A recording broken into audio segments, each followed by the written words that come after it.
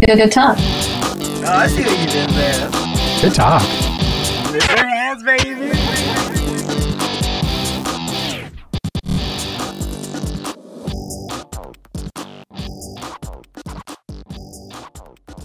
Welcome to another episode of Good Talk with Good People. I'm Hailey Hackett, your host, and I'm here with a fabulous stand-up comedian, comedy writer. He's written on Raising Hope, Fox's Last Man Standing, The McCarthys. He's also a West Side Theater favorite. I'm happy to have Josh Greenberg on the podcast. Hi, Josh. Hi, Hailey. Thanks for having me. Yeah, no, thanks for coming. It's always great to like chat a little bit before, and we're like, so anyways, after this intro. But no, thank you so much for coming on. You just got off of writing for, you said 3 years on Last Man Standing, which is insane. Insane. And part of the time during the pandemic too, which is how did you guys adjust to that? It was really strange. It was a really tough adjustment because the whole sort of premise of a multi-camera show is to have a live audience, because you're sort of creating like the theater experience on a sound stage, and we couldn't do that. We had to film everything sort of in isolation. I'm kind of impressed that we managed to do it. I mean, we had really strict COVID precautions where everyone had to stay like in their bubble, but it is kind of impressive to have like a whole crew of camera people and sound people and other technicians, wardrobe and makeup, and we made it through 21 episodes safely. So that's insane. No outbreaks. I mean, I don't know if you can tell me if there was, but no outbreaks. No, I think there were a couple like scares, but no, everything went really smoothly. And we didn't have, I think there were other shows that had to like shut down for a while, and we somehow didn't have to do that. So it was we kind of managed. It was really cool. Yeah, I feel like TV really was the front runner in what COVID safety looked like. Maybe because there was so much money in TV, they're like, listen, we can't stop seeing each other. So sorry, we're gonna invest in like the best testing. But at this point, I feel like being on set is like slightly safer than being on an airplane, like unless you're vaccinated. Yeah, I mean, they're so rigorous about it, the way they keep everyone, separated. Hashtag offspring. It is very impressive how like good they are about keeping everyone safe. Yeah. And it was also really, I mean, the weirdest thing for me was the writer's room, which was entirely virtual for a year. And that's just such a change in how the writer's room, works. And I'm curious to know if it's gonna, stay virtual like forever, or if people will gradually go back to in-person rooms. Yeah. So I have to ask you, when I sent you a Zoom invitation today, were you slightly triggered? Like, were you like, no, not this again? I'm so used to Zoom now that no, it didn't bother me at all. But it's like a learning curve. I mean, in a regular writer's room, there's so many like side conversations and people interrupting other people, and it's just like a real interaction of a group of people. And obviously that doesn't work over Zoom because only one person can speak at a time, so it's weird. Yeah, and they're highlighted and spotlighted for everyone, so it's like any gossip that you might be whispering off camera immediately becomes public. I don't know, I think there's so much that is missed in Zoom. Like, I think there's something to be said for like feeling, and like, yes, I'm gonna sound like a hippie right now, but feeling each other's energy in a room. Like, I felt that way with the podcast too, where I'm like, I don't know if there's like 100% connection. Typically there's only like 80% comprehension, because you're not like seeing all the minute stuff, and you can also like go and do other things during Zoom, which is not great. I don't know, how has that been for you guys as like a big writer's room? Has it inhibited any creativity? We were a very like high functioning writer's room, like very cohesive to begin with. So we actually did really well over Zoom. But there are things that are lost. Like, they're like, when we were all an in-person room, you could like shoot people glances like and instantly get what each other means, you know, like Mm-hmm. not, you know, an eye roll, but just, you know, really funny, like, you know, micro communications. And you can't do that on Zoom. Yeah. Everything is kind of out in the open. But you're totally right about like the energy also. Like when we're all in a room together, there's this very like there's this good, you know, feeling of camaraderie. And it's weird when, you know, you're all in separate places just staring at, you know, these screens. So Yeah, 100%. I hope the side eye doesn't go extinct from everyone. oh Just my God. I hope not. I hope not. Thank God we still have the messaging so we can privately, you know, talk shit about each other, you know, oh on, yeah. on that way. But It brings you back to the AIM days, like MSN and stuff. yes, You know, yes, exactly, exactly. chatting with some friends. I remember the last time we talked. So for our listeners, Josh was very kind earlier during the pandemic to give me some knowledge about like writing in general as I was kind of beginning to navigate that. So thank you again for that. That was Oh, sure. phenomenal.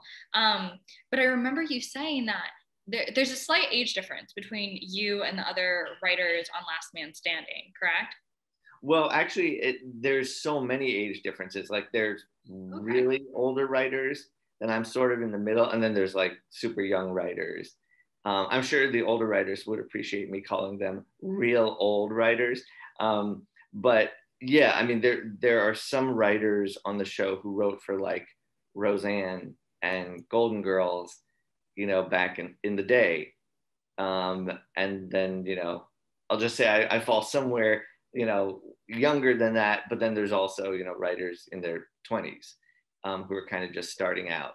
So it's a really cool, like broad spectrum of, you know, different experiences. So Yeah. And you see that in the show because I guess I was initially picturing all these geezers and then you in the writer's room, just because I remember you mentioning there were some older writers. But in watching the show, there was some very young tones to things.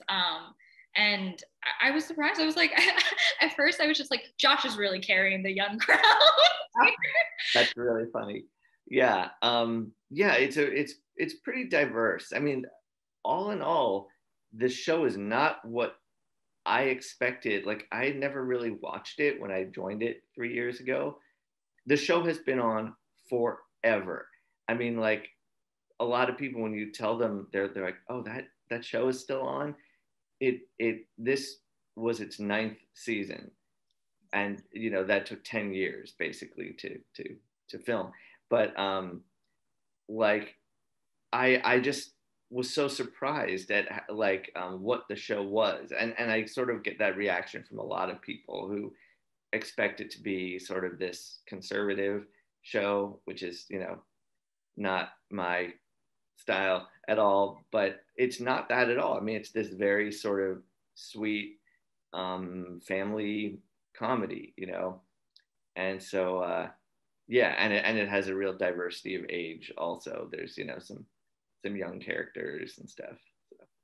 Yeah, and they sound like young characters, which is always fun because you know the difference, right? When like an older person is writing for a younger character, and I guess you know that's really thanks to having such a diverse writers room, or at least I would imagine. And it is. I had that preconception that it was going to be a little bit more conservative, something my father might watch. You know what I mean? Right.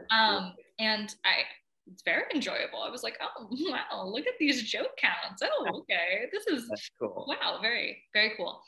Let's like back all the way up and kind of start from the beginning of your comedy aspirations, right? So what inspired you to become a comedy writer? Well, I always knew that I wanted to do, you know, something in entertainment. I love, you know, making people laugh and stuff. Um, and I went to film school, and there really wasn't at that time. There wasn't like a lot of like emphasis on comedy in film school, so it was just, you know, a small group of people who were doing like funny short films and stuff like that. And you know that we sort of I feel like we sort of carved out this little area of like, oh, there is a space for like, you know, young aspiring writers who want to just do comedy. And I mean, I love all genres too, but I knew I wanted to write, you know, comedy. Um, and it was kind of challenging to do, you know, in film school where there's a lot of sort of like pretentious. Yes, exactly. There. Yes, a lot of serious films and stuff. But yeah, so I always knew I wanted to do something that, you know, would make people laugh. And then yeah, I just spent, you know, many years in the Strugs trying to you know, kind of break in. And I wrote on, you know, some weird little projects. Like I wrote on this like kooky Kevin Smith syndicated show that never really went anywhere. But then, and a couple other things. And I sold like a movie to Universal that kind of never went anywhere. But then I finally got onto Raising Hope, which was like my favorite comedy in the world. And then I was like so lucky to join it. So, and that kind of was my first like network, you know, TV show. And then I've been on a bunch of stuff since then. It's been really fun. Yeah, I mean, Raising Hope is a fantastic first like network appearance as a writer. You know what I mean? Like this track record is beautiful. I guess like let's like dice this up a little bit, right? So like you were in the Strugs, right? And I love that area, right? Because it's so relatable for me, right? I'm like, okay, cool. You were in the Strugs. You were, you were telling me earlier you were pressing remotes to do quality control and just pressing buttons, which is so humbling, I'm sure. I guess one thing I'm wondering is, did your film school education really have an impact on your ability to like network in the real world and like, decrease the amount of time you spent in the Strugs, or did it have no impact whatsoever? Because that's a very dividing question. Like some people are like, you don't need film school, you can read a book, man, and like some people are like, this changed me. Yeah, it's a really great question, and it's such a sort of personal decision because I I see both sides of it having gone to film school. Like I am still really close with a bunch of the people from from my class, and it's been really cool to see how everyone has kind of like advanced. Like we were all just kind of like dorky students, and now many of us are dorky, still dorky, but working individuals. And so that part has been really cool in terms of the networking. But it also was it was ridiculously expensive, unnecessarily expensive in my opinion. And I completely respect people who are just like, no, fuck that. I don't need that. I want to get life experience without going to film school. I mean, that's just as reasonable a choice. For me, it was like a security blanket in a way to have this kind of structure. I like structure. I'm very like type A, and so like I liked having deadlines and assignments and learning things in this very structured way. So it worked for me, I guess. But yeah, we're both Virgos, which I found on your West Side like bio.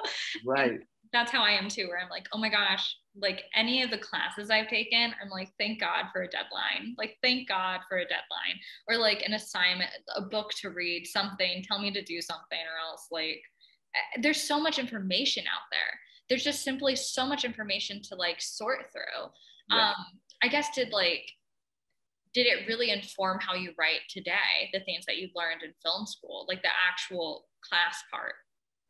Yeah, I think so. I mean, I learned so much about, like, for instance, in like I was in the directing program actually, but on like the first day when I had to like be out in the sun loading a camera, I was like, ooh, this is not fun. This is not for me. Being outside, nope, pass. And that's when I sort of figured out I wanted to do writing instead. And so I ended up, even though I was in the directing program, I ended up taking like all the screenwriting classes, and I basically was like a screenwriting major, sort of.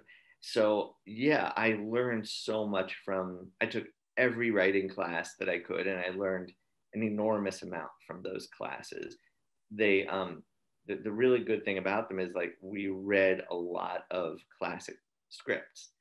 And I mean, you can find those online, and I recommend to anyone who's like an aspiring, writer, that's the main thing, is just read, read, read. If you want to, be a TV writer, read lots of pilots. If you want to be a feature writer, there's, whole libraries of movie scripts. And it's just really important to like see what's come before. So yeah, that did really help shape my, I guess, my experience as a writer. Yeah, I mean, it sounds like to some extent it really pushed you in the writer direction. I love the fact that you decided to take more screenplay classes because you needed AC. Like I feel like that's what that really is. You're like, outside, not my thing. Bugs, indoors, AC, more my style. Yeah, exactly. If I'm outside, I'm usually wearing a beekeeper's uniform or the suit from the Hurt Locker, because otherwise I cannot be in the sun. I'm very pale, and I don't like the sun. So yes. You were COVID safe before any of this. Oh, absolutely. I don't know if you've seen this, but my wife got the two of us these like COVID safety helmets. I posted a photo of it at one point. It's the dorkiest thing in the world. It's like a glass. It looks like a scuba diver's like, helmet, basically, like the old kind where you would put a giant like fishbowl over your head. Oh no. Yeah. So yeah, I wear it. I'm real proud of it. So I was gonna ask you, like, take it to Sam's Club and like do a spin for people. Like, this is what protection looks like, 360. Absolutely.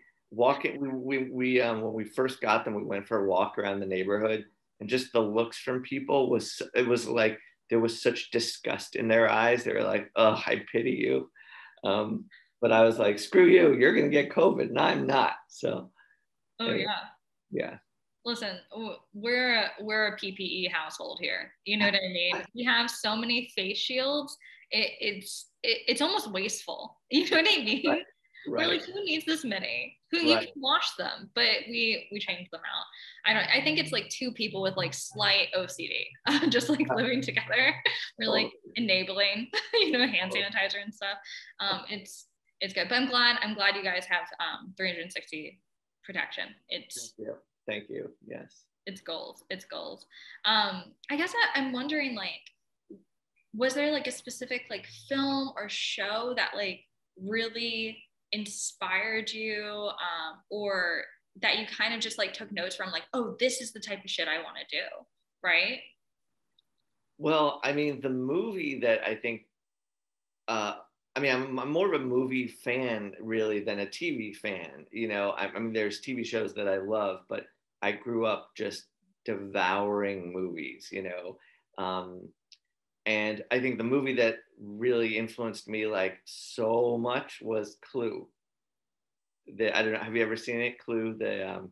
It's like from the 80s. It's based on like the board game Clue.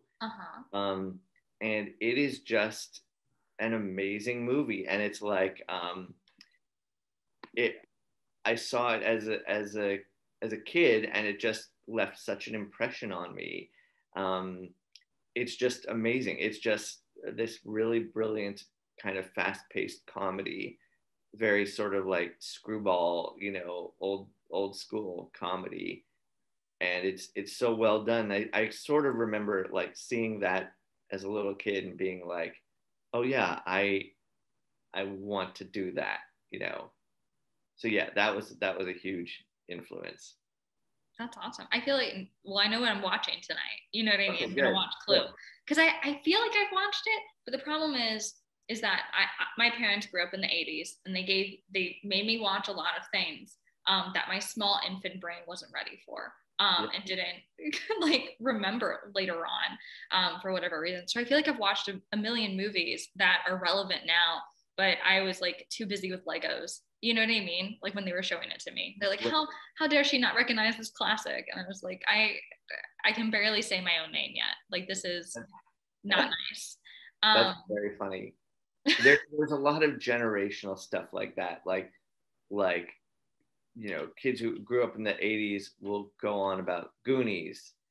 And Love then, yeah. yeah, it's so good. And then sort of like kids from a few years after that will be like Sandlot. They'll be all about the Sandlot. And I just think that's really interesting that like these films become like generational kind of like touchstones, you know? Oh yeah, So, because they become so part of like your childhood. You know what I mean? Like, I don't know. Unfortunately, like mine is like High School Musical and like stuff like that, which is right, right. so I don't know. As an adult, I look back, I'm like, oh come on, let's do something different. But the Right, 80s had right. some good ones, some really really solid classics. For You sure, know? definitely. Yeah. I guess I'm curious, like, as you started, writing, you're like devouring all these movies and you're reading all these scripts and, you're really putting the work in. Do you look back at any of like the type of exercises you did or like things you've read where you're like, oh, that was a waste of time. Like that was like a wrong turn and I took some time off of getting to where I want to be. Hmm. That's a good question, but I don't think so, really. I mean, there are things like even in film school where I took like cinematography classes and stuff, where, you know, you could say, well, what a fucking waste of time as I did not become a cinematographer. Um, but I guess I would argue that I learned so much about just like the visuals of film that even that helps with the writing.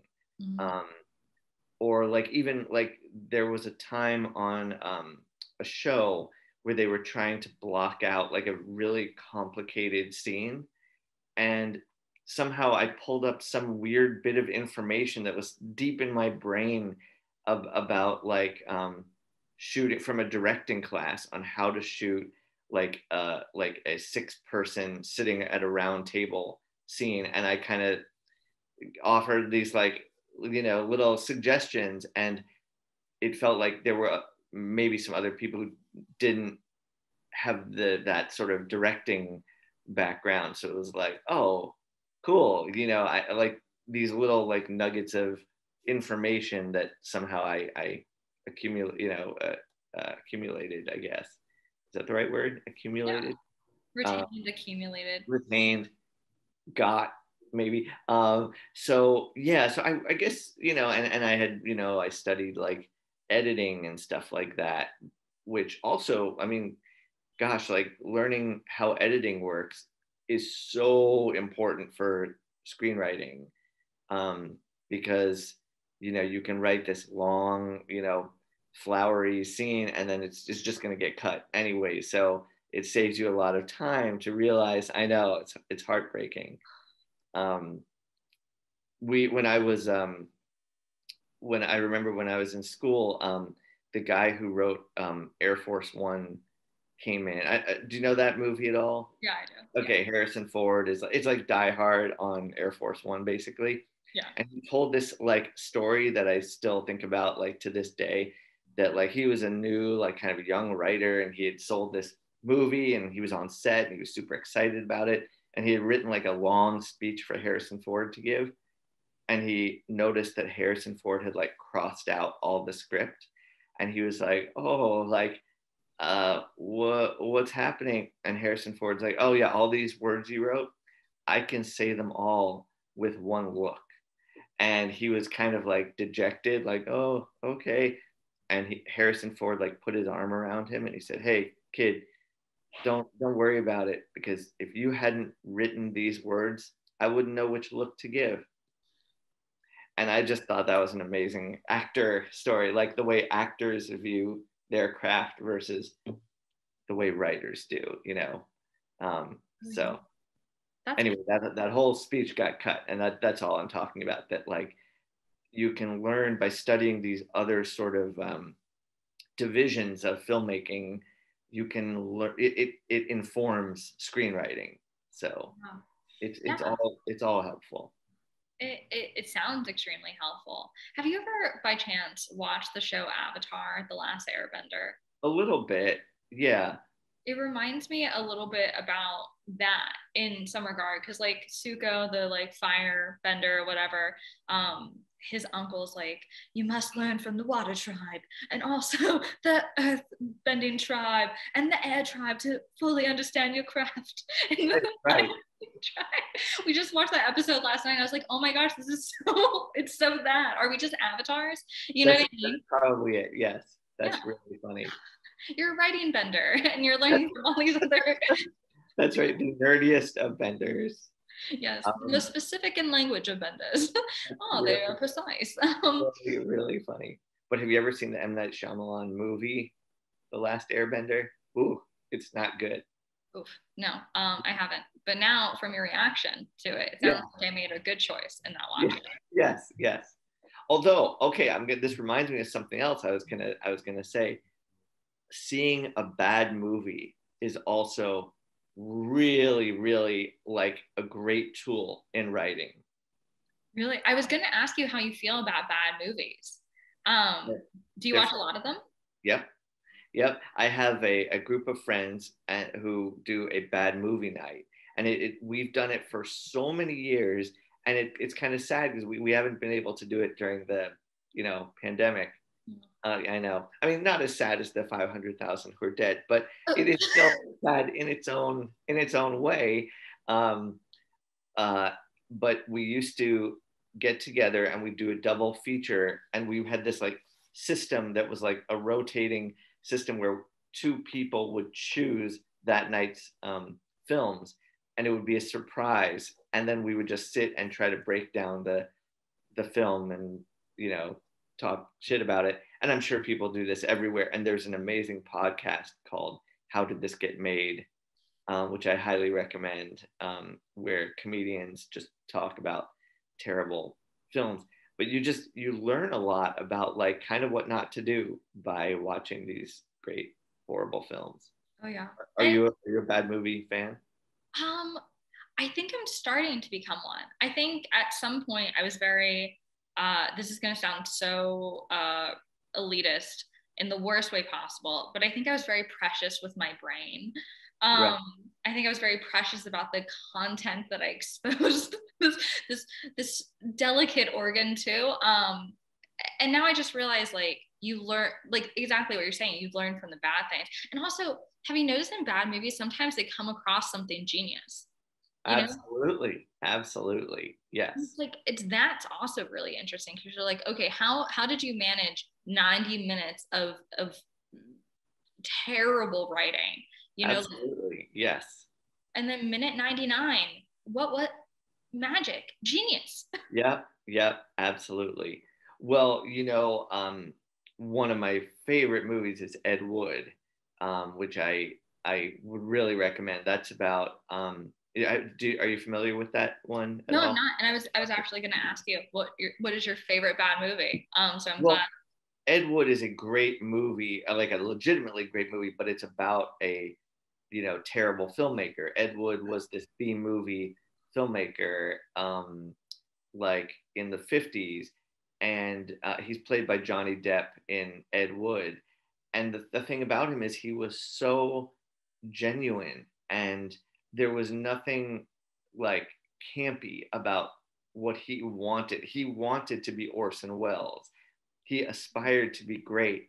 And that's where like brilliant bad movies come from, is a place of like wanting to be a great film. And I mean, I think probably the most common cited example is The Room, Yeah, which is like, I don't know if you've seen The Room, I but have okay, many yeah, times, but unfortunately. right, it's like Tommy Wiseau believed, I think he was making a classic, and that's how you get, the best movies. There's this new sort of breed of like bad movies like Sharknado Mm-hmm. that are sort of like nudging you and winking, like, see how bad we are. But that's, to me, it's not as like entertaining as something that genuinely is trying to be great and like, falls flat. Jeez, there's Yeah. something so depressing about that. Like, I don't know, because as an artist, do you ever run into that fear? Because you can see it, right? You're a spectator of someone else trying and failing miserably, and we're able to laugh to some extent to bring ourselves comfort because that's so embarrassing, right? Yeah. But do you ever write something, you're like, oh no, what if I'm that? And like obviously you're, you know, a paid writer, and you know you do really brilliant things, so like you have those chips on your shoulder where you can be like, no, I'm great. But like before that, before all the stardom of that, were you like, oh no, is this bad? Oh, I still do. I mean, I constantly I worry that what I'm doing sucks, even if it's, you know, writing a joke, like, you know, writing an individual joke. I'm like, and I'll try reworking it over and over again because I'm still neurotic about, you know, what if what I'm doing is terrible. And it's also kind of amazing to me that I've known people who are terrible, like they're not great in what they do, but they don't have that neurotic quality where they're like quite confident. They're like, yeah, I'm really good at this. And I've always like admired that, like to be not good, but think that you're good. That's a pretty cool skill. But most, you know, writers that I know, who are, you know, really talented, they're super like insecure about it, you know. So it's kind of a weird conundrum. But if I could recommend one more amazing bad film, Oh, please. The Room is a very well known, slightly lesser known film is called Fateful Findings. And it's by this guy named Neil Breen, who is like, he's like a real estate agent, Yeah. but also like an aspiring filmmaker. And to watch one of his films is to, I mean, it's, I was going to say, it's like, it's to touch the face of God. No, but it's really quite an amazing experience because it's like, he is so shockingly bad at what he does. Like he, he's also the star of all his films, like Tommy Wiseau. So he's not a great actor.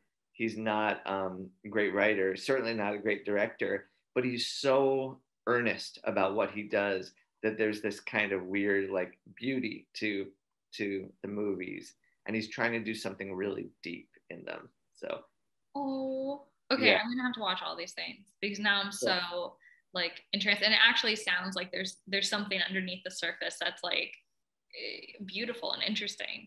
I for don't know. sure, for sure.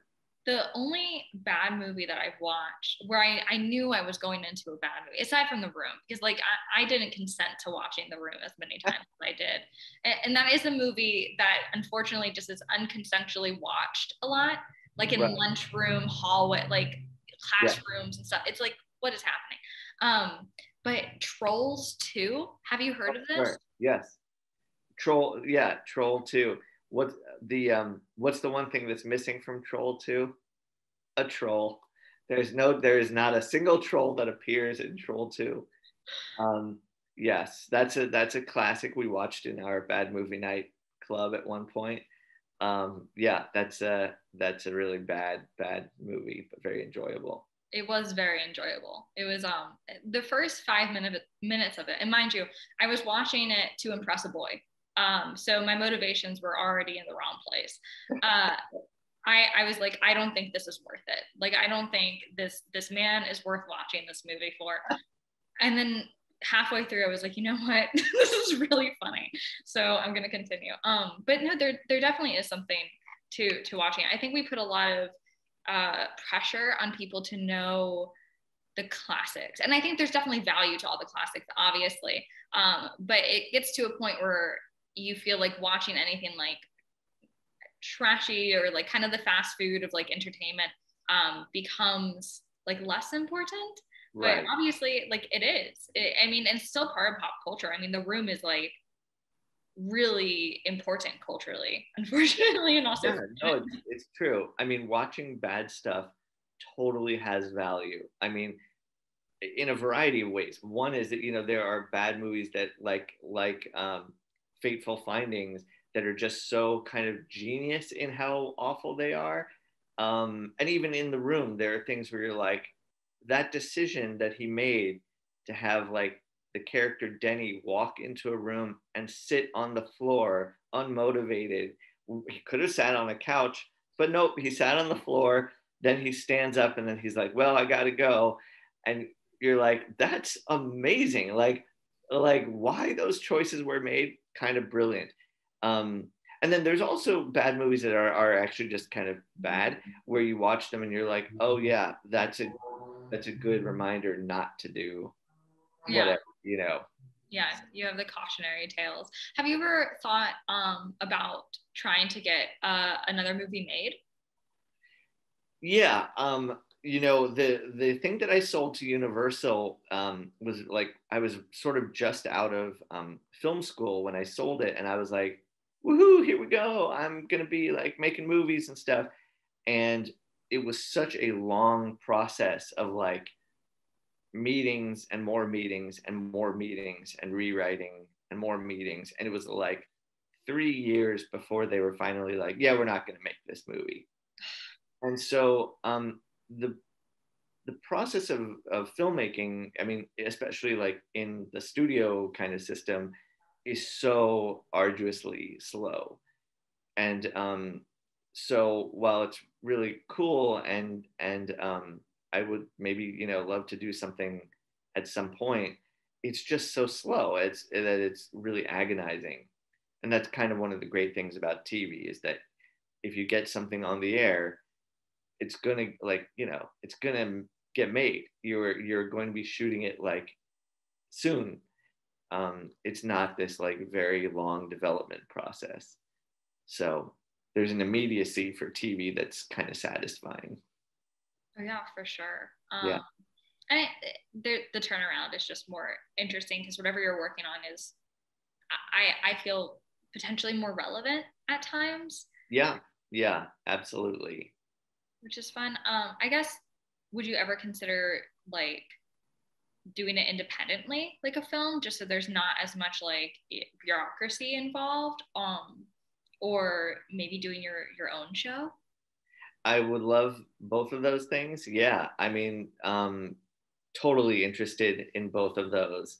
Um, for now, I'm sort of very happy playing in this sandbox of like network, you know, TV. So like I'm gonna sort of, I think I'm gonna just sort of hang there for a while, but at some point, yeah, absolutely, it would be really fun to just kind of um, finance something like small budget and just kind of do it myself, you know. Yeah, I So mean, just for the experience, you know, yeah, yeah, totally, totally. get So the cinematography skills out, you know, cast yes, yourself once, sit on yeah, in the middle of the floor, stand up, gotta go. right, right, Do one exactly. thing different so it's not a rip off. Just like one little thing different. Like have a fedora and then it's over. It's different. That's right, exactly. So Cut to a day one of shooting. I'm in the sun, like, wait, I forgot the sun. Um, yeah. So, well, maybe fishbowl what effect. I, yeah, exactly. Totally. Maybe I can, the whole film can take place like in a dark air conditioned room. So, Yeah. yeah, Ooh, that sounds interesting. it does. Um, Absolutely. it sounds like a crisis moment though. Like it Yeah. sounds like a prisoner of war situation, honestly. Right. Right. Right. Hey, if you can make that funny, then that'd be awesome. Or even dramatic. Like, hey, like I don't want to put you in a box, except if it's air conditioned. Thank Um, you. I guess so. This is more of a like technical question, I guess.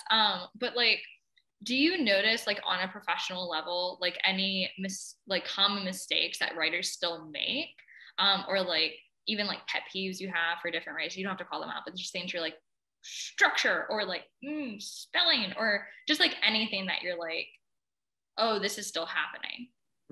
I mean, it's really funny because it's funny you mentioned spelling because like I'm like such a type A speller. I'm just a good speller. I don't know why, but I'm a really good speller. And that's not really important in writing. You know, I mean, I've worked with lots of people who like legit cannot spell at all. And while it's really fun to mock them, and I do a lot openly to their face, I will mock them. No, I don't, but I do a little bit. It's not really important. I mean, like if you read a Tarantino script, that dude cannot spell at all. You know, but he is still, you know, a brilliant writer. So yeah, it's so funny that a thing that I maybe thought was important, being able to spell, it really doesn't matter. So the joke's on me for having spent time, you know, competing in spelling bees and shit like that, where Yeah. it doesn't matter. Just So playing Scrabble and reading the dictionary for fun. All that time. Speaking of the wasting time question, maybe that was where. yes, yes, that's where it all began, I guess. Um, so yeah, but no real pet peeves, you know. I mean, I guess one thing is that when it's funny, we were talking about, you know, watching classics versus bad movies, and I really do feel like a good, like, balanced diet is required, where like you do have to have seen like the classics, you know, and because those come up as shorthand, you know, where in especially in the writers' room, where, you know, you mention a scene that's kind of like, you know, whatever, The Godfather or something, and inevitably there's someone who's like, oh, I've never seen The Godfather, and it's like, you know, a lot of people are raised not watching movies a lot, which totally understandable. But I do think it helps to kind of catch up on those and do the homework and see, you know, those classics, you know. Oh yeah. Like, I mean, if you're a writer, then like yeah, at some point yeah, you gotta get there, right? And that's not me saying I'm there. I think I have a lot of things I still need to watch. For anyone who may be listening, I'd be like, Hailey, you didn't know that fucking scene. Shut up. You know, I know who listens to this, and I know I'm gonna get a call. Be like, hey, gotta stay humble. I guess I don't know. I think that that's really yeah, I think it's like you said, it's like knowing what came before so that you can like make something new or like kind of let it feed you. And that actually brings me to a question that I think is really relevant in this time, right? So those of you who don't know Josh Greenberg, he is extremely, if you haven't already found out, he's very funny. But specifically, he's very funny with topical humor, i.e. the news, and does a lot of memeage. If anyone wants to follow him on Instagram or Facebook. I don't want to put out your Facebook, but no, you know. Anyways, he's very, thank very you. funny. I want to know how you balance like your news media diet because that's such a behemoth task at times. It's so saturated. There's so many news sources out there. So many of them are bad. No offense to those news sources, but just bad. But also fun to make fun of. So you wanna take those in too. And then there's like TV and like new movies and old movies and like books. There are books behind you, so I assume you read. You're a fantastic speller. I assume you read some. What does that look like? Because you're not like Fran, are you? Like you're not like Fran Lebowitz just in a corner, you know, complaining all the time and reading books. Like you have a job. Well, you had a job, and you know, how did you do that, Josh? Well, first of all, every book you see behind me is a prop. Every book in my house is a prop. I do not read. No. I this is a very good question. I think I have to sort of like carefully like portion out how much news intake, because especially with news, because it can get like super depressing. And especially during like the Trump era, I found it very depressing. And I feel like we're just kind of coming out of that now, where like the news is boring again, and that's like a great thing. Except Like, for yesterday, but well, yeah, I mean, well, of course, there's always, you know, stuff that's happening, but you know, do you mean the Matt Gates thing? Or yeah, well, I mean, of course, yeah, every day there's something, but I guess it's not. It doesn't feel like it's the same existential crisis every day of like, oh fuck, we're all fucking gonna die. yeah. That was really hard, and like I remember during a Trump like campaign speech, he said something like, if you elect Sleepy Joe, all the news is going to be so boring. Everyone's going to be so bored. And it's like, dude, I will happily be bored. Then I'll take bored over terrified, you know? Yeah. So yeah, so yeah, I guess what I'm saying is I'll just take in a little bit of news, at a time. Um, and as far as like devouring like movies and TV and stuff, um, I actually don't like to rewatch most things. Um, yeah. Oh, I think you got muted for a second. Oh no, I Oh, you're back. was this was my Oh, version I of see. like a side eye. Like Oh, I I was see. so I see. impressed. I was just saying, me too. I also don't. See, I'm such a doofus. I didn't even get. But yeah, like my wife is very into the things she loves are like comfort food. So like The Office and Bob's Burgers. Um, she can rewatch them endlessly. And after I've seen stuff a couple of times, I tend not to rewatch it, you know, Yeah. um, with the exception of certain movies like Clue that I will rewatch a lot.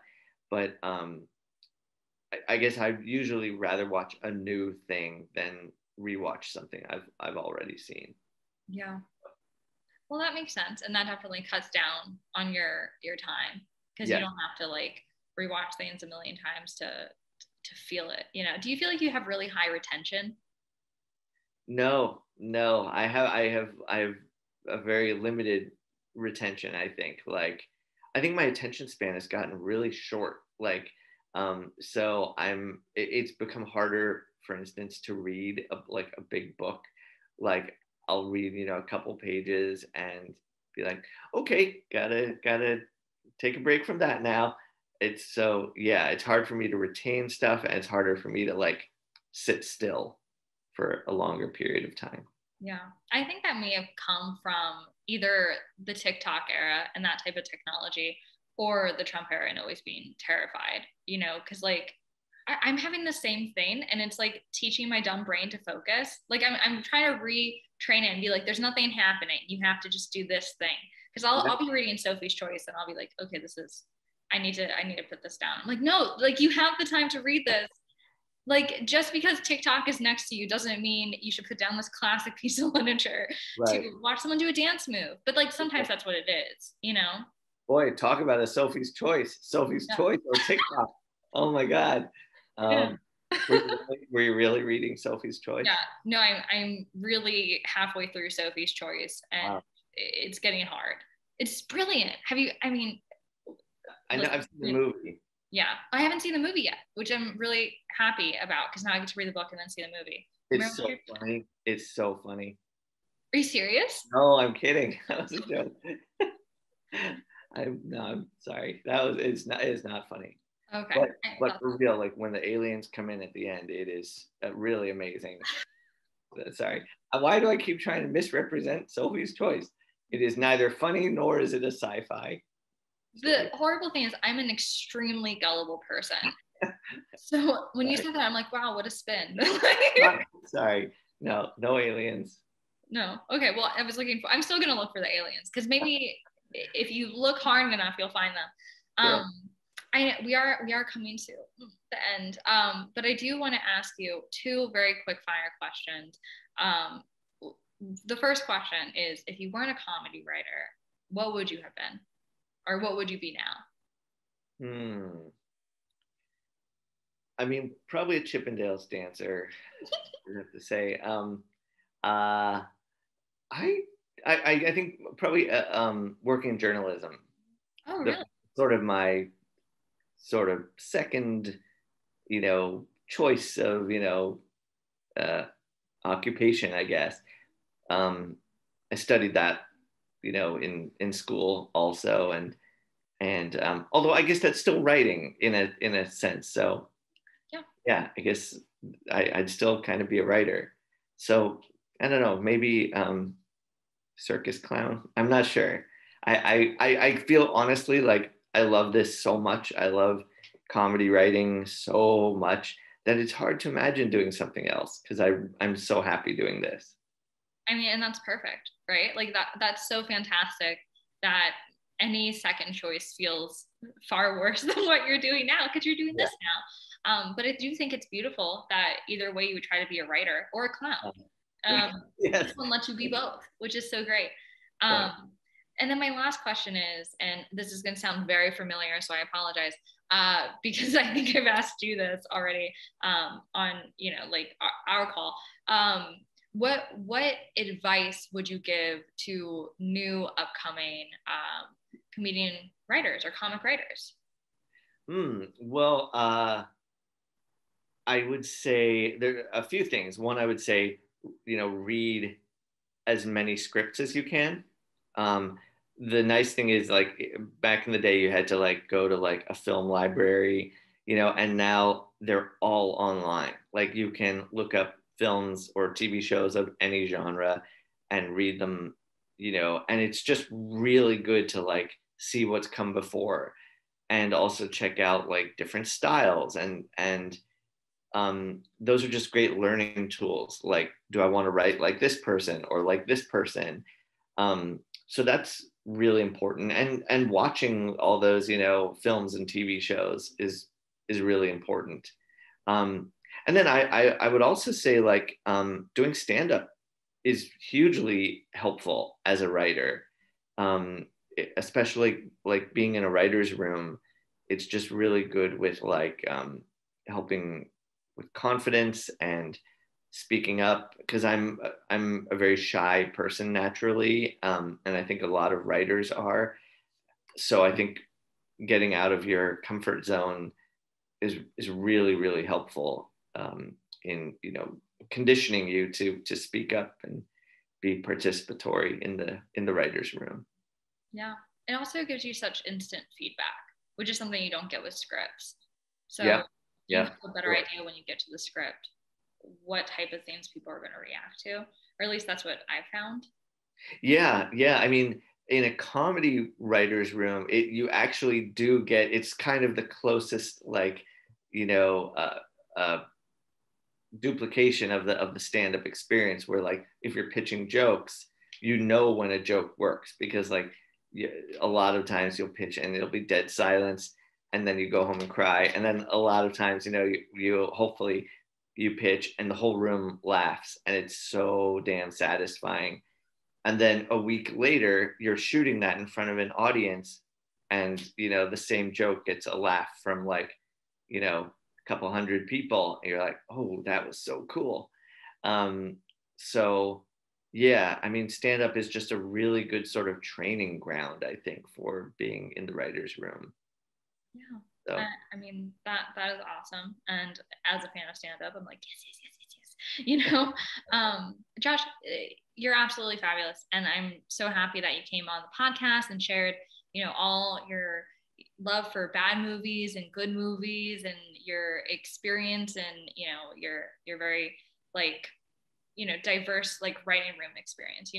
I guess where can the people find you and keep up with you and keep up with all your awesomeness? Oh boy. Well, I'm on Friendster and MySpace. I do post a bunch on Facebook, and I'm, post moderately on Instagram. You can find me at Mr. Josh Greenberg on Instagram and Facebook. And I think that's pretty much it. Yeah. Yeah. And if anyone is driving or operating heavy equipment right now, don't worry, that will be in the bio. So you don't have to stop working that forklift right now. Please don't. You're on the job. It's really unprofessional.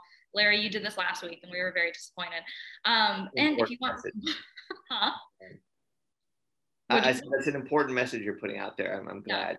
We always include a PSI for safety of forklift operators. You would be surprised how much of the good talk people are forklift operators. I bet.